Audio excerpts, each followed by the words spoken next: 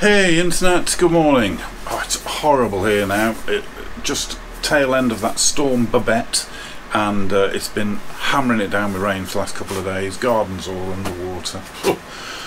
Not as bad as those poor folk up in Scotland, but yeah, it's quite wet. Anyway, sorry for the delay. The reason for the delay is I've been having real difficulty getting the decals for the 550, and reached out to all of the people on eBay that I've used in the past, and nobody responded at all. Not one returned email, which I find bizarre considering people want to sell stuff on eBay. But anyway, so through Google I eventually found a company called the Image Works in Derby. I'll post a link to their website down here somewhere, and they do all reproduction graphics. If they haven't got it listed on their website, just email them, and you know, they came back to me really quickly with, yeah, we can do that, that's no problem at all. Anyway, so I ordered them last weekend or Monday maybe, and they arrived. So yeah, I've got them. I mean, they're a really simple graphic, as everybody knows, on the D1. It's just the two pieces on the tail and the two big stripes, one down each side on the tank.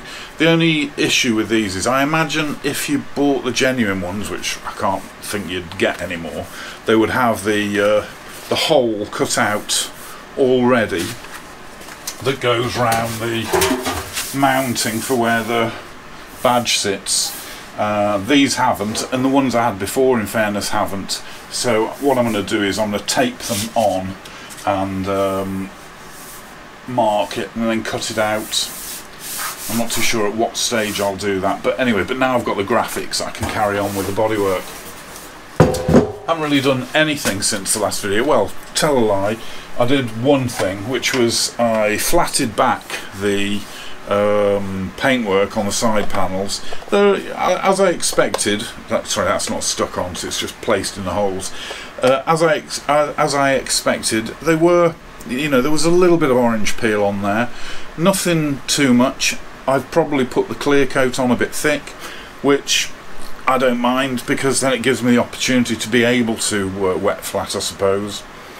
Anyway, so you know, it's lovely now, it's super smooth, and I think that looks brilliant, you know, with the badge on there. I think they look really good.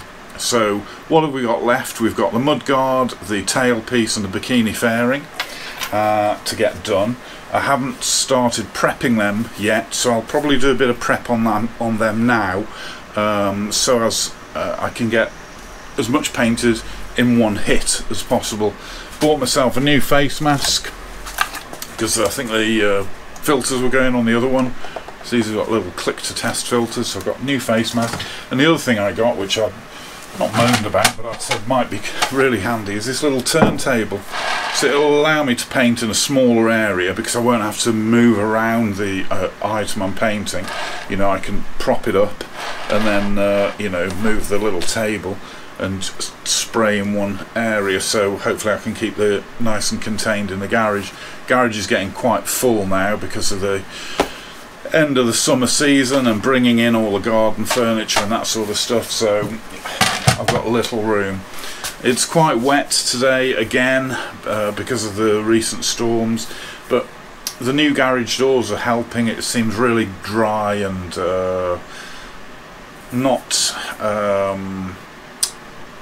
damp in the slightest in the garage. I mean, what never was really damp, but it's more airtight now with these new doors up, so I don't think we'll have an issue with painting. I've got the little heater going to get the temperature up in here a bit, and yeah, we'll crack on. So yeah, let's get some more prep done and see how far we get today. Okay, thanks very much.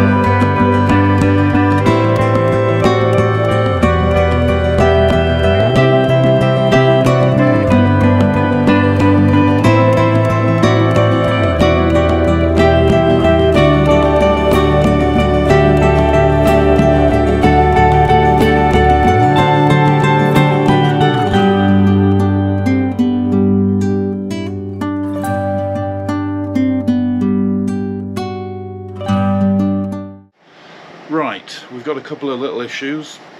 It's never going to always be plain sailing, is it? The towel piece is perfect. That's now ready for flatting. Yes, so right, the towel piece is perfect. That is ready for flatting. The front mudguard, we've got a couple of issues on that, and we've definitely got a couple of issues on the nose cone fairing. Let's just have a look at them. Right, so I'm not sure how well you can see that, but we've got here, I don't know whether that's some sort of reaction with the paint underneath. Here, that looks a bit scabby there. A little tiny hairline crack maybe. Little blob there, I don't know how well you can see that. It's almost like a little hole there. And that's nasty, that is, I don't know what that is. It's old paint or something, I'm sure. But the worst thing is we've got a crack, and I didn't notice it, but yeah, it's a little crack nonetheless. So what I've got is some of this. Now, I haven't used this putty before, but I thought, well, I'll give it a go, and certainly for that crack there, see if we can get that and see if that can, you know, use it in there. Not too sure what I'm going to do with that. It's dry now. It's been drying under the heater for the last half an hour or so. So yeah, I can do something with it now. But yes, let's have a look.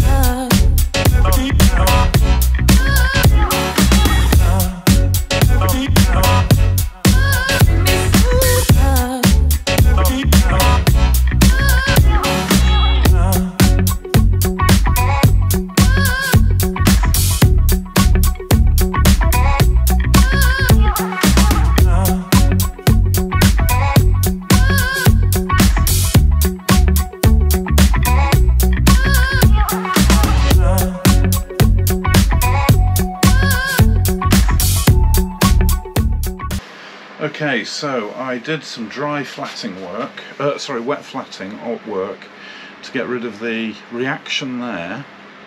Now obviously I don't know whether it's going to go again when I put some more on, and also this end was worse. We've got some imperfections in the paint here which I've managed to get out with the wet flatting, and here as well. This was really quite nasty down at the bottom. It's perfectly smooth now though. Sorry, just will raise that up so you can see a bit better. I mean, it still looks like you can see the pattern in it now, but what I'm going to do, I mean, I've wet flatted it all and it's lovely and smooth. I'm going to bob another coat of white primer on.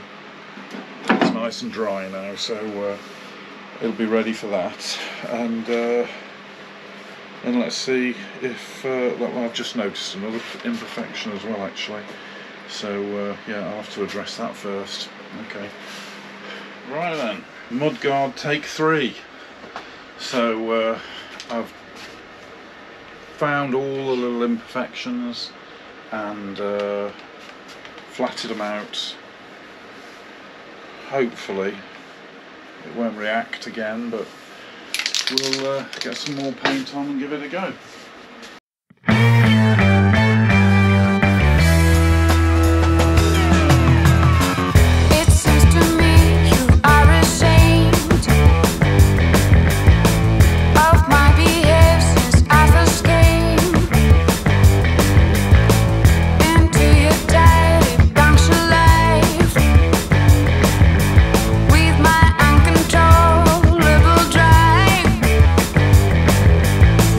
You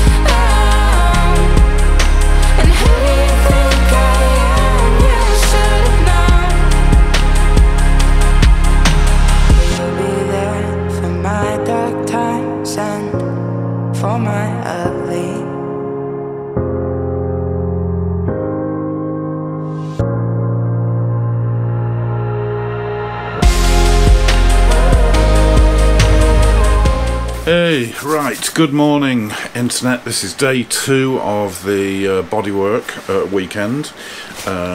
So where did we get up to yesterday? We finished the base coats on the tank and the rear tailpiece. So let's just have a look at the tank. As you can see, looks delicious. There's one flaw which I'm not 100% with, but I don't think there's anything I can do about that. It seems that the green pigment has just sat a bit heavy on that corner, but other than that it's perfect. So yeah, that's ready for stripes, which we're going to be doing shortly, and then we'll be doing the top coat. Tailpiece, lovely. There is one slight imperfection, which is just there. I don't know if you can see that. I have no idea what that is, but maybe the stripe is going to cover it. I hope so, because I can't do it again, because it's so many coats of paint to get it to this colour and this depth. I've compared it with the side panels that I've already done, and we've got the same luscious deep green, so yeah, everything's good. So what didn't we get finished yesterday? We didn't get finished the nose cone because the putty that I was using, that finishing putty, seems to take ages to dry.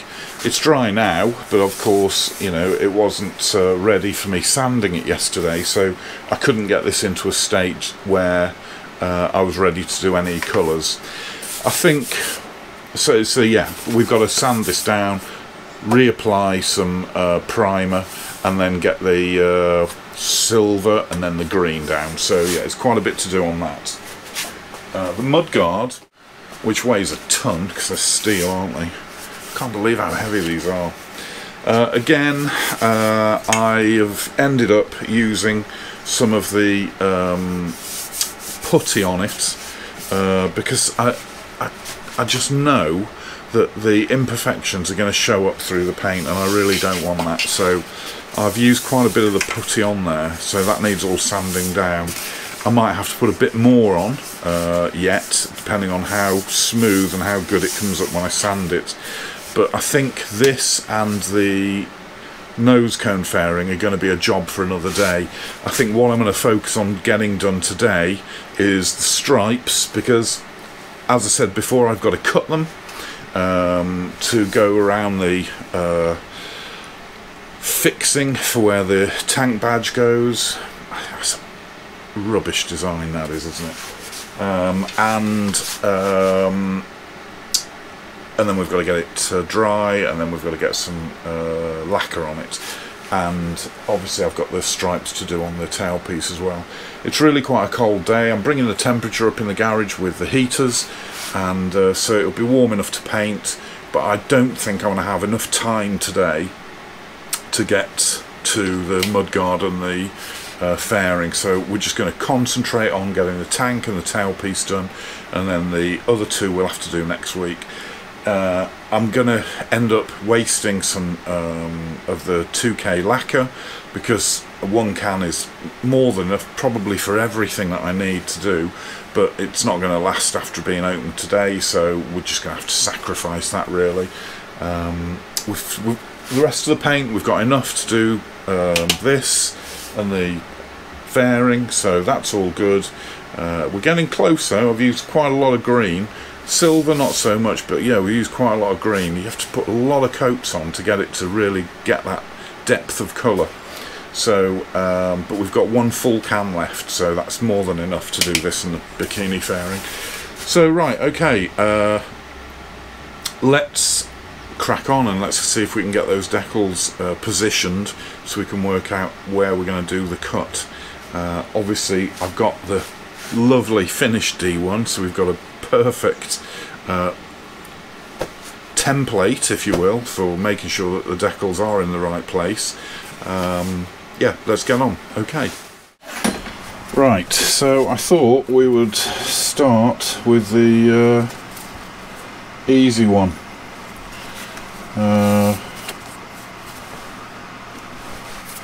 Having measured it on the D1, they're long there, aren't they? I think what we'll do is just get it wet, nice and wet, and bob it on and move it around a bit. I think it should be 15 centimeters below the 1.5 centimeters below the angle of that. So on the straightest piece it should be 1.5 centimeters below, so it should be easy enough to position once we've got it nice and wet.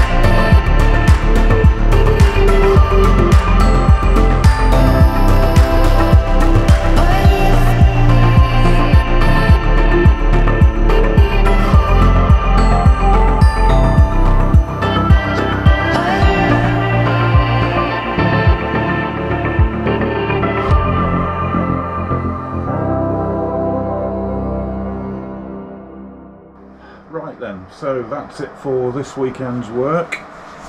I'm very pleased. I had a couple of tricky moments with the big decals for the tank, and there are two little tiny errors where the decal is creased a little bit. I'm hoping you won't really be able to see it when the badge is wrong, because it's just around that location. It was really tricky cutting the decal around the recess and the badge mounting plate, but you know, I think it looks really good. Let's have a quick look.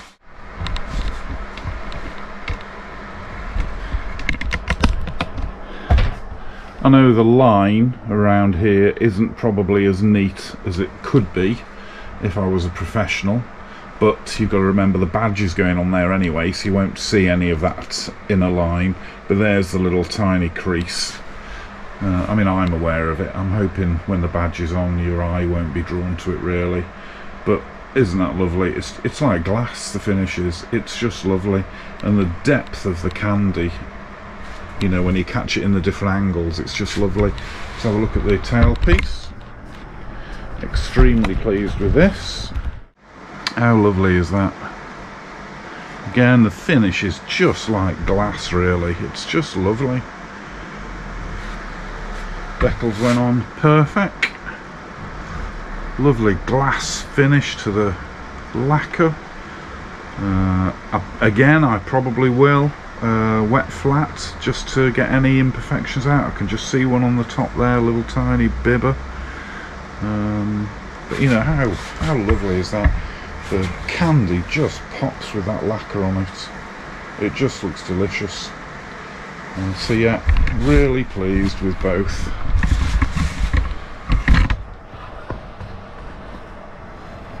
I mean, I haven't lost any of the depth of the candy. I always worry that maybe if you put too much of the colour coat on, it won't still be translucent.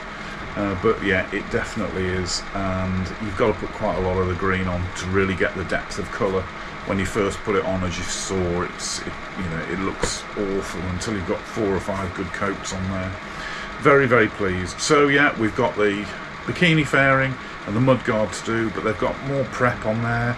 I've got to sand that very fine putty down. It's not a job for today. I'm really pleased with everything that's gone on so far though, so we're almost there with the bodywork. What's next after that? Well, I'm still waiting for I'm waiting for the swing arm to come back. There's no hurry on that. The chap's doing it me as a favour. Somebody is a client of my IT business, and I'm very appreciative of him sorting that out for me. So when that comes back, that'll just be painted black anyway, so there's really no hurry for that. But we do have to paint the engine, so we've got to get that cleaned up and prepped ready for painting too. Frame, obviously we're not painting because it's in really nice condition. And then yeah, we can, I guess, start the build back up. So looking forward to that. I can't wait to see the bike with the bodywork on it. I think it's going to look fantastic. Yeah, great. So thanks very much for sticking with me. I know it's been a long video, but I thought you'd want to see how the bodywork's coming on. And you know, massive shout out to well, really, Imageworks in Derby for sorting the decals out for me. Really appreciate that. And of course, Specialist Paints with the Kustom Canz special candy paint and the super 2-pack lacquer. It's just brilliant paint. And you know, it goes again, it just shows you that it's down to the prep, a lot of it, you know, prep and then some more, and you know, you'll get hopefully a good result. So you know, no skimping on the prep. So yeah, that's it. Thanks very much for sticking with me. It'll probably be next weekend now, but yeah, next video we'll get the fairing and the mudguard done, and then that's all the bodywork finished. So thanks very much. Let me know if you think it's looking good, and I'll see you next time. Thank you. Bye.